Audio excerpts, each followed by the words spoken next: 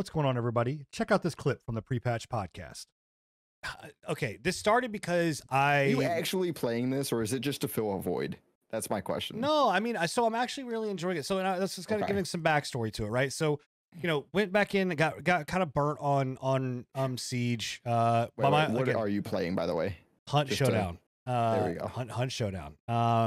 But got burnt playing Siege on my own accord. Nothing against the game. It's just my own issues.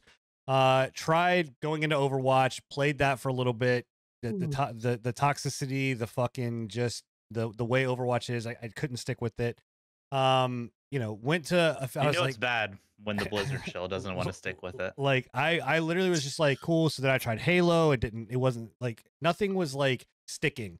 And was Halo a good time? Like, small side tangent, because I've heard that the game's actually like good. pretty decent there's these nothing, days. Yeah, there's nothing wrong with Halo. I always hear like big praise like when it gets to the updates, but then it like dwindles very fast. I feel like you never hear people that are like playing it constantly. At least that I've seen. It's never gonna be. Is it gonna be the Fortnite or the Call of Duty? No. Right, maybe when the new one comes out, if it does everything perfect, right? I think Halo Infinite had its own controversies that were just really stunted that game. And the multiplayer again was not good. But I would equate it to something like this, like Hunt, right? Like Showdown, like it's good, right? Halo had fun with it. It's a blast to play. There's got its niche community. Yeah, now. it's got a community, and there's nothing wrong with it. It's always had a niche community. Yeah, like I recommend it highly. But so anyway, so all of that I was hunting, no pun intended, for something that I could just fill by the shooter like need. Like I just needed to find something that I could play, and so I was searching online, and Hunt Showdown kept coming up, and it kept coming up. Now I had played Hunt Showdown way early on, like early state. Hold on, about to sneeze. You played it when it first came out. I feel like when it first released. Where's the third one? Nope, I just got two. Just two. Okay. Yeah, so when it first came out, so when this first came out, early, alpha, early access, it had just dropped back in like 2018. I had played it, and it was pretty bare bones. Like I'm not going to sit here and say that like the game had a lot going for it back then. Like it was still pretty rough, and was kind of dull. Now they have added a lot of stuff. So I was like, cool, I keep seeing it. I'm going to go back and give it a try. So I jumped back in, and, man, dude, like, yeah, there's something about it. Like it hasn't changed a whole lot as far as like what you do in this game. It is a extraction with quotations, because you have to go in and you basically are hunting down these bounties, and there are these monsters, right? You're in a Western world, or Western times, so you're using more Brothers Grimm style. You're using very old school, like you're not rolling around with an MP5 or any kind of futuristic gun. Like you're using like Winchesters and 6-shooters, and again a genre that we don't see a lot of. You're going in and you basically have to go and find these clues to unlock this boss on the map that kind of keeps the location. You kind of have an idea, but it keeps moving. And then you go in, you kill them, you get a bounty, and then you get out. And that's it. Like that's the extraction part of it. You are playing with 12 other people on the map, so it's not a whole lot of people. And the loot in the game is, you're not getting any experience or any points really for like killing zombies or killing any of the things that you're seeing on the screen. The point of that is really because of the sound design. Like you don't want to alert other players, because the sound in this game is one of the most amazing soundscapes I've ever seen, I've heard in a game. Like Crytek did a phenomenal job with the sound. It just, man, like you can pinpoint where people are at really well. They go down to like the birds like chirping off in the distance, like rustling bird patches, like little like bushes cracking a twig, like you can hear it.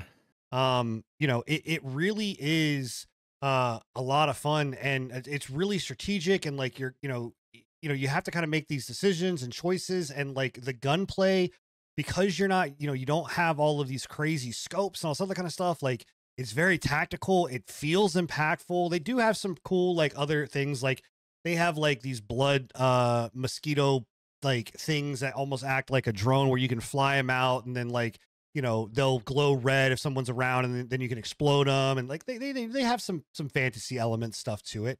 But like the game just, it feels good, it plays good. It's either a team of 2 or a team of 3. And they've added a progression system that's really nice with like obviously they have a battle pass. But what stands this game out, right, is the fact that you're in most extraction games, it's all about like your loot or and getting out with the gear, right? That doesn't really matter here because you can buy pretty much like you continue to level your person up and level your account up to where you can pretty much buy whatever you want, right? When you get out with in-game currency, and like you get like, I started with like $15,000 worth of in-game currency, and a gun is like $100. So you have plenty of, and you earn currency pretty quickly. The thing about this is the character. Your character is what is you're extracting with. Because your that's what I remember when it first released. It was all about the kid, because I seem to remember there was a controversy when it first started that you could buy characters or something along those lines. Yeah, so I don't know if that's still a thing. You still can, but before the characters had traits attached to the things that you would buy. This one, you when you buy the DLC or you buy characters, they will have a randomized trait that any of the other ones can still have. It doesn't matter. It's not like you're purchasing a win and, you know, or purchasing a better perk or anything. Is that randomized on every character, like whenever you use it, or is it just like so you continuously have to buy another character to get a better, or is it just randomized?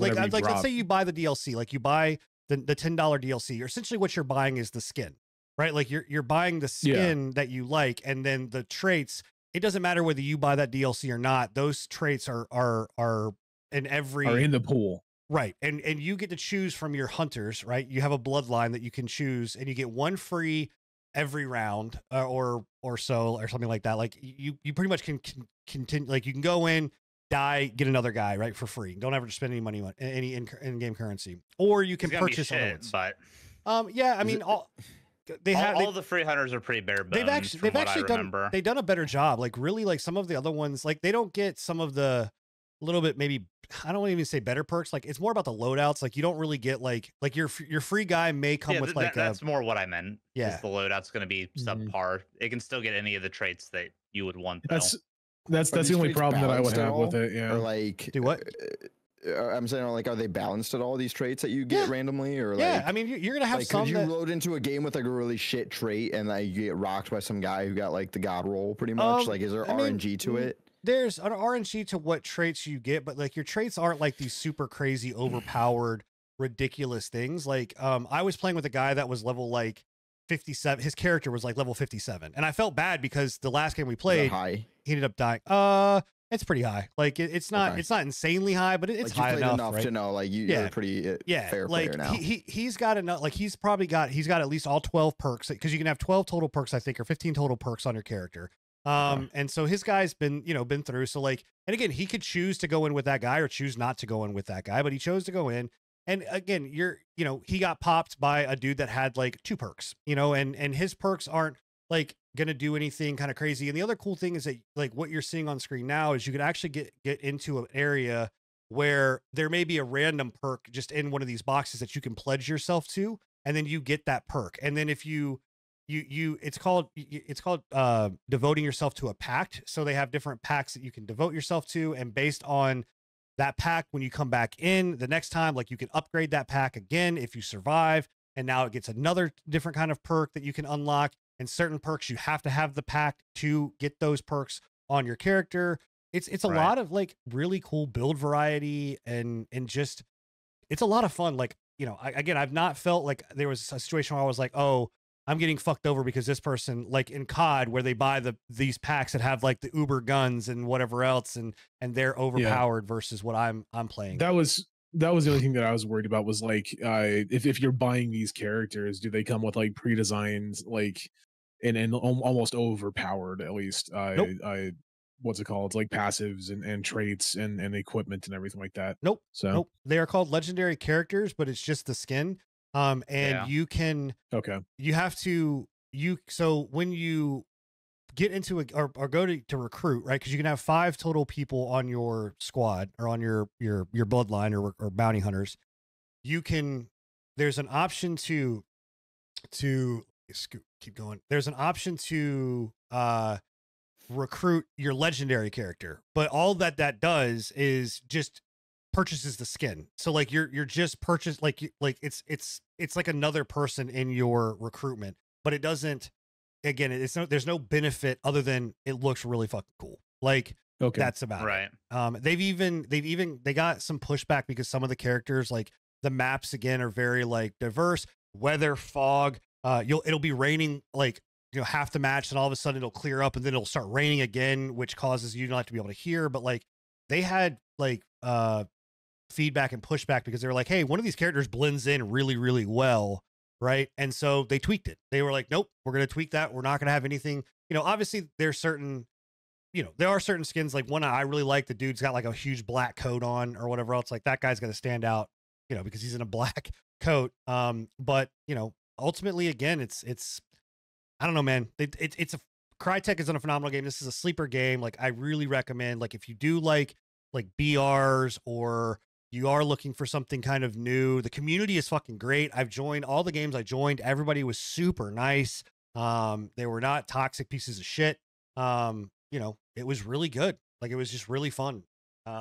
It's good. It's good. It's good to see that they've turned it around at least, because I remember it did not release very well. Yeah, I've tried to get into this one a few times. I also bought it whenever it released, and I've tried it probably about a couple times every year since. I still have issues getting into it, more so for the fact that I feel like I'm constantly getting rocked by players that have been committed to the game for so long. So they have hunters that have weapons and stuff that are above what I have with like a single shot revolver and a Winchester and whatnot. And they've got like the belted guns and like the more long range weaponry. And this is a game where one shot headshot is a thing as well. So technically every gun can perform the exact same way. That's their way of kind of balancing out the weaponry. But that's the only thing that prevents me, is because the entry for the game is a little bit high, especially depending on how the lobby is with players that have built up characters. Do they have matchmaking, skill-based matchmaking? Yes, or they have an whatever system that's actually really good. Your first couple matches, I will say the game kind of fucks you because like you're playing in your first couple of lobby matches, and like I was just destroying white people, and it wasn't bots, like it was real people, but it's just kind of like you could tell that it was just like, hey, we're gonna throw you in here with just like the worst of the worst, the dregs of the dregs, right? Yeah. And if you're competent at all at either shooters or being stealthy or anything like that, like you can just, I demolished. Like I came through and just like was wrecking people left and right. And then I got into my MMR matches and it was like, oh, like you did super well. Fuck, here you go. And I'm playing against people that are like level 109, like level 100 prestige 9 times. And I'm like, what the fuck, dude? Like, and again, it's not because they have better guns or anything like that, or what. It's just that they know the game. Like they know like the trajectory. It's, they know like. I feel like saying that they don't have better guns is a little bit. Well, because it's the only thing that prevents them from having or changes them about having better guns is the fact that you can't purchase them out of the gate, but you still get like I like your characters that are rolled, like your hunters, they will have guns that are like 15 levels above where you are that you can't get. And as long as you have that, like you can modify the ammo, you can modify all of those things as long as you have one of them in your inventory and you are there. So that's why I'm saying like there are obviously better guns, but I've also done my homework there because I was like, is this pay to win? Is this really like a game that you are at a disadvantage? And everything I have found was like, yo, like this game, like it all comes like the guns have bullet drop trajectory. You have like different sights. You have to like, there are people that are like, oh, the Winchester is the fucking better gun. And then other people are like, no, like I like the Ithaca or whatever else. And then there's other ones that are like, no, like I like this. Like, I don't know, man. I don't feel like the gun variety is too crazy in this. That's just me.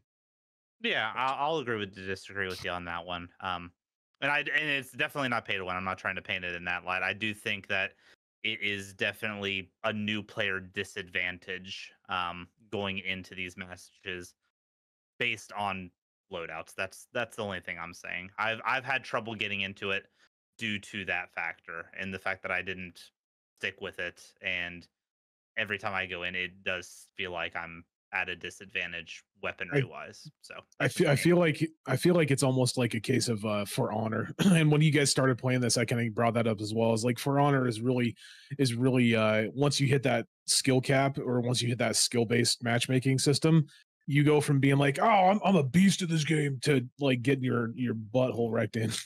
Yeah. One other thing, Bill, I would say you might want to try, if you do go back to it, is they also released a solo mode that's called Soul Survivor, and that is I don't want to call it a BR, but it's kind of like a BR where you don't know, everybody loads in with nothing. You got to find your perks, you find your guns, you loot everything, right? And the object is to be the sole survivor. And then the cool thing is that whatever you find there, you can bring into your hunt games, like your regular bounty hunt lobby games too. So gotcha.